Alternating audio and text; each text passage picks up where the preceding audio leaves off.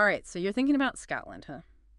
Well, we're diving into your travel plans today, specifically Aberdeen and Edinburgh. Two very different cities. Totally. Yeah. And this travel piece you sent, Scammerdeen versus Enchanting Edinburgh, I mean, it's pretty clear which one this traveler preferred. It's a bold statement to lead with, that's for sure. Yeah. But let's see if Aberdeen deserves that Scammerdeen label or if it's hiding something special. Right. Where do they even start? Well, ironically, they start with Aberdeen's biggest highlight, Dunnottar Castle. Oh, interesting. Yeah, they were completely blown away. Called it awe-inspiring, perched on a cliff overlooking the North Sea. Wow. It's got serious history, too. Dunnottar Castle is where they hid the Scottish crown jewels from Oliver Cromwell. Can you imagine? Ooh, the intrigue. I'd be looking for those secret passageways for sure. Exactly. But the experience, according to them, goes beyond the castle walls.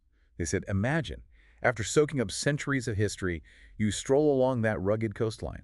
Okay, yeah, the salty air, the wind, I can practically feel it. What a change of pace from, well, Aberdeen itself. It is quite the contrast. Our traveler, while they were charmed by old Aberdeen, Well, Aberdeen. yeah, they called it a charming little enclave. Loved the architecture of the University of Aberdeen. And St. Macar's Cathedral, apparently, is a must-see. A hidden gem. Exactly. Yeah. But outside of old Aberdeen, let's just say the city didn't quite live up to those expectations. Oh no, what went wrong? The roads. They were not a fan. Really? Not even a little bit. They called them a confusing maze designed to rack up parking fines. Oh no, that's the worst. They specifically mentioned bus lanes and even CO2 emissions detectors. Apparently, even if you're driving carefully, it's easy to get caught off guard. So basically, Scammerdeen checks out. Well, that was their experience. Yeah. And the city center after dark. They painted a pretty grim picture. Definitely advise tourists to be careful. Okay, duly noted. Maybe those late-night adventures are best saved for Edinburgh then.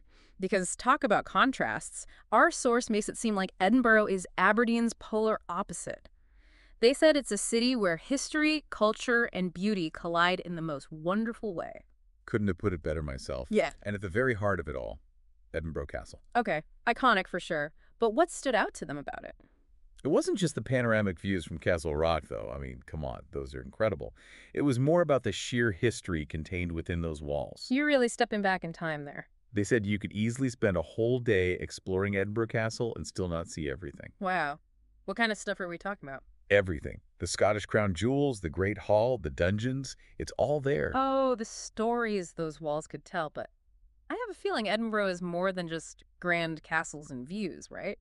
You're absolutely right. They encouraged visitors to get a little lost, specifically in the city's closes. Yeah, there are these narrow, winding alleys that weave through Edinburgh's old town. Super atmospheric. Okay, atmospheric in a good way, or? Well, that depends. Let's just say they're basically synonymous with Edinburgh's ghost stories. They're steeped in history, but also a little bit eerie. I love that. Count me in. A little spooky history never hurt anyone. Then you'll love this. Yeah. They mentioned ghost tours that take you through those very closes. Okay, that's going straight on the itinerary. But for those of us who might not be chasing ghosts, what else does Edinburgh have to offer? Well, they raved about the Royal Mile. Ah, the Royal Mile. That's the heart of the city, right? Exactly. It connects Edinburgh Castle to the Palace of Holyrood House, and it's lined with shops, cafes, historical landmarks. You name it, it's probably on the Royal Mile. Okay, so it's a must-do just for the atmosphere alone. Absolutely, but especially during festival season. Oh, right. Edinburgh is known for its festivals. Big time.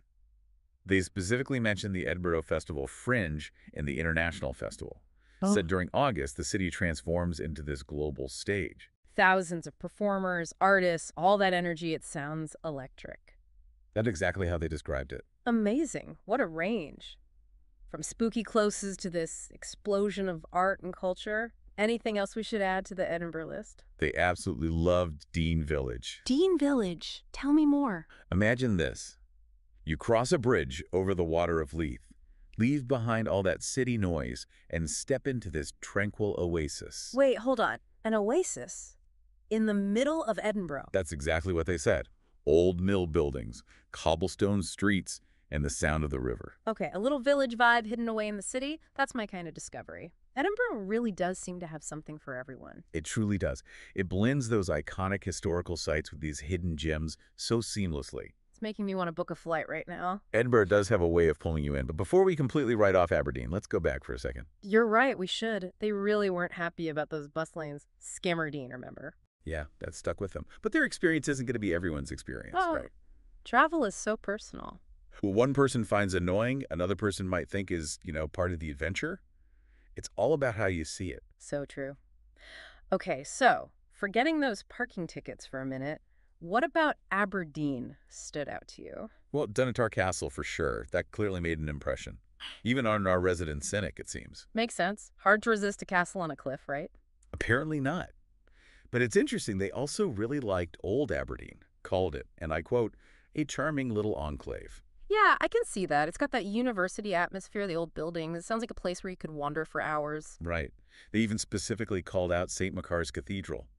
Said it was a hidden gem. Okay, see, Aberdeen does have those hidden gems. You just have to, work a little harder to find them, maybe. There's something to be said for a city that doesn't reveal all its secrets right away. And honestly, being less touristy could be a good thing. Right? Huh. You might get a more authentic experience. That's a really good point. It's easy to get caught up in those must-see lists. Sometimes the best travel moments are the unplanned ones. Exactly. A conversation with a local in a pub in Aberdeen could give you a totally different view of Scotland than any guided tour in Edinburgh. Totally agree. Okay, so we've got two sides to Aberdeen emerging here. The Scammerdeen bustling woes, but also those hidden gems and the potential for something a little more off the beaten path. It's making me rethink things a bit. But then again, Edinburgh just sounds magical. It does, doesn't it? And even though our traveler clearly loved Edinburgh, they even mentioned the captivating darkness of those closes, those narrow alleys, the ghost stories. It's like a whole other side to the city. Oh, I love that. I'm a sucker for a good ghost story, especially when you're in a place so steeped in history. It's like you can almost feel the past right there with you. Exactly. And Edinburgh's got those moments in spades, whether it's Edinburgh Castle itself, all those kings and queens, or those shadowy closes where you can't tell fact from fiction. It really captures the imagination. And then, on top of all that history, you've got this whole other side of Edinburgh, the festival scene. Oh yeah, they were blown away by that. Especially the Edinburgh Festival Fringe. They described it as this cultural melting pot. Theater, comedy, dance, all happening within a few blocks. It's amazing how Edinburgh can be both those things, Yeah. this historical city, but also a hub for the arts. It speaks to this really dynamic culture. Edinburgh's holding on to its heritage while also embracing what's new. And for those looking for something a little quieter, there's always Dean Village. Right, their little oasis. Exactly. One minute you're in the thick of it on the Royal Mile, the next you're strolling by the river listening to the water, and it's all within the same city. That's pretty special. Edinburgh really does seem to have it all. History, beautiful scenery, a thriving art scene, even a peaceful village tucked away. But before we crown Edinburgh the winner, we need to talk about something crucial to any good trip: the food. Ah, yes, food. That can make or break a travel experience. And luckily, both Aberdeen and Edinburgh deliver, although in different ways. Okay, I'm ready for this culinary adventure. What kind of foodie delights are we talking about? Well, they called Edinburgh a foodie's paradise. Bold statement. What makes them say that? They raved about the seafood, especially. Being a coastal city, it's super fresh. And they mentioned tons of Michelin-starred restaurants. Apparently, they're putting a modern spin on classic Scottish dishes. Okay, fresh seafood alone has me sold. I can already picture myself with a plate of oysters and some Edinburgh chips. Speaking of classic Scottish food, did they have anything to say about haggis? They did. They highly recommended trying it in Edinburgh, actually. They said that using fresh, local ingredients makes all the difference.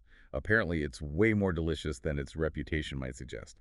I've always been curious about haggis, but a little scared, to be honest. You're making it sound tempting, though. That's what travel's all about, right? Stepping outside your comfort zone, trying new things. You never know what you might discover. Very true. Okay, so that's Edinburgh. What about Aberdeen? How does it compare food-wise? Well, they didn't go into as much detail, which maybe says something. But like Edinburgh, Aberdeen's on the coast, so there's definitely great seafood there, too. Makes sense. They did mention something called cullen skink. It's a creamy smoked fish soup. Sounded perfect for a chilly evening. Oh, now that sounds fantastic. Okay, Cullen skink is officially on my list. But it does sound like, for sheer variety, Edinburgh might be hard to beat, at least based on this one experience. It does seem that way. But who knows? Maybe Aberdeen has its own hidden culinary treasures waiting for those who are willing to explore a little. Right. Sometimes the best food is the stuff you find by chance, right? Tucked away down some little side street, or maybe a local tells you about it. Exactly. And let's not forget about the whiskey. Our source said that both cities have amazing opportunities to visit distilleries and do tastings. Oh, of course. A whiskey tasting is a must-do in Scotland.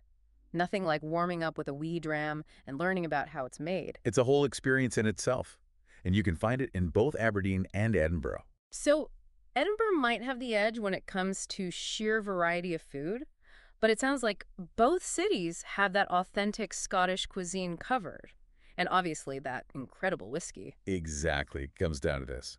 Whether you're a huge foodie or just want to experience the local cuisine, both cities deliver. Okay, so we've wandered those city streets, peeked down spooky alleys, and even dreamt about Cullen skink. But a real Scottish adventure, it's got to include some of that natural beauty, right? Absolutely. Mm. And luckily for us, both Aberdeen and Edinburgh are like gateways to some incredible landscapes. Speaking of gateways, our source could not stop talking about Arthur's Seat in Edinburgh. And it's not just a hill, right? It's a volcano. An extinct one, thankfully. Still pretty cool. I mean, you climb to the top and boom, panoramic views of the city. Did they mention seeing the Firth of Forth from there? Oh yeah, they said on a clear day you can even see the Highlands. Wow. Okay, Edinburgh's really pulling ahead on the things to see list. But it's not just Arthur's Seat, right? Does it have other outdoor spots they liked? They did. Calton Hill was another one. You know, with all those monuments. I've seen pictures. Very cool. Very Edinburgh. Exactly. Good for a relaxed walk, amazing views. And if you want to get out of the city a bit more, there's always the Pentland Hills, right? Just a short trip from Edinburgh and you're in the Scottish countryside. Perfect for a day trip, maybe a hike. It's amazing how much variety Scotland has, even in a relatively small area. It really is. You've got history, cities, beaches, mountains. It's all right there. Speaking of beaches, our source also recommended a few day trips from Edinburgh. North Berwick really caught my eye. A cute little coastal town, beaches, the whole deal. Sounds perfect. And you know you can take a boat from there out to Bass Rock. Bass Rock. Tell me more. It's this island, essentially this giant rock covered in gannets, thousands of them.